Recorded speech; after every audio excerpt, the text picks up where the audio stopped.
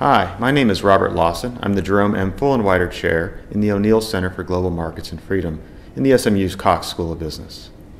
I want to talk about the Economic Freedom of the World Index. My co-authors and I have been working on this index since 1997. We rate how free market a country is. We have 141 countries rated, and we have data back to 1970. This year's report covers the year 2009.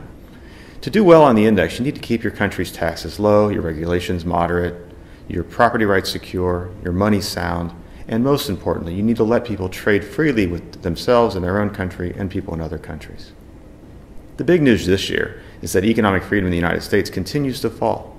For the last decade, the United States rating has been falling. On our 0 to 10 scale, the U.S. rating has fallen by about a full point.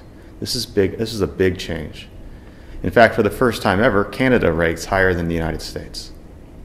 And it's not just the United States. The global average is falling too. In the last 2 years, the global average is falling, and after rising for the last 20 or 30 years.